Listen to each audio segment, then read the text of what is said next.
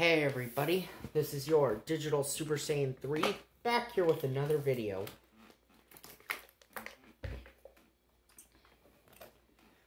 And, well, I just got done rewatching this anime that came out back in the 2010s called Akame Ga Kill. I rewatched it on Netflix. It's only 26 episodes. Akame Ga Kill is definitely one of the most brutal anime I've ever watched. I know technically there have been a lot of other brutal anime that are just as bloody or just as incredibly brutal as Akame Ga Kill is, but Akame Ga Kill to me was definitely a unique intensity. So, what's the story? A young villager boy by the name of Tatsumi and his friends set out for the capital to make money for their poor village in the north. However, Tatsumi came to realize that the capital is pretty corrupt, as he encountered a group of bandits, or a group of assassins, not bandits. Why would I say bandits? This group is called Night Raid, and it's led by a woman named Najida. Night Raid basically works with and is a major ally of a revolutionary army to overthrow the corrupt nature of the empire, of the corrupted empire, which is also being controlled from the inside by its corrupt minister, who basically is manipulating the young emperor who, get this, is a freaking child.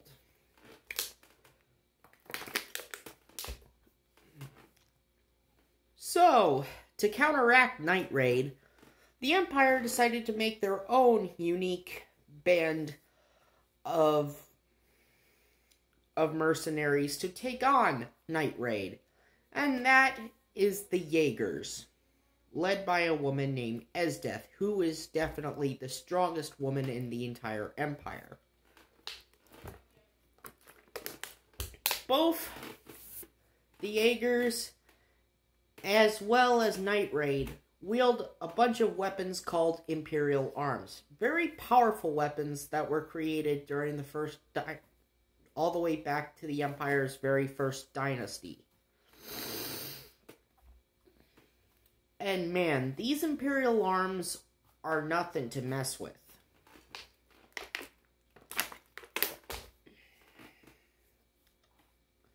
Night Raid's members The other members of Night Raid consist of characters like Leone, who can turn herself into a lioness thanks to a belt she wears. A pink-haired girl by the name of Mine, who uses a ginormous gun or bazooka, or this giant gun that she wields called Pumpkin. A wild child by the name of Akame, who uses a demon sword by the name of Marusame. Lubuk, who is a womanizer who uses this weapon called Crosstail. Shell, who uses these giant scissors. A girl by the name of Shell, who uses giant scissors. And Balat, who uses this armor called Incursio, which Tatsumi later gains in this series.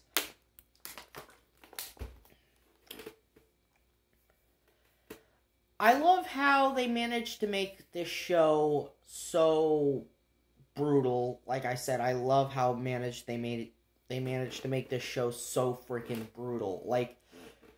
And managed to show us that the rich in this show are just as corrupt. These noblemen can be so fucking corrupt. They are definitely at their most over the top and showing how corrupt they are. And the minister that they need to kill to bring down this empire is named Minister Honest. Yeah, that's his name, Minister Honest. Yeah, like I would trust a name like that. Akame's own little sister by the name of Kurame, is also a member of the Jaegers. So, in all sense, there's also this... The Jaegers also have their own Tatsumi character by the name of Wave, except he comes from a town where it's all about fishing. Yeah, he's all about fishing. There's also these other members that soon join Night Raid after two of their members get killed. One is the name Susanoo, who is a living Imperial Arms. Because yes, Imperial Arms also have organic types, which are living weapons. Ed Susanoo is one of them, as he is Najida's Imperial Arms. And honestly, Akame Ga Kill, to me, I would rewatch it if I ever get the chance to rewatch it again. It's just so brutal, like I said, and they somehow manage to sometimes include comedy in this anime as well. But it's all about its dark story and how dark it can be, because this anime is so freaking dark. Because a lot of people die in this anime. Yeah. Everywhere you look, people are gonna keep dying in this anime. So, in all sense, Akame Ga Kill, to me, just shows you how greedy and corrupt that the rich are. It definitely is a reminder that all rich people can be just as corrupt. And yet, there's still a noble cause. Anyway, to fight against these corrupt individuals. But still, Akame Ga Kill to me would just always be that unique series. Anyway, this has been your Digital Super Saiyan 3, and I'll see you later.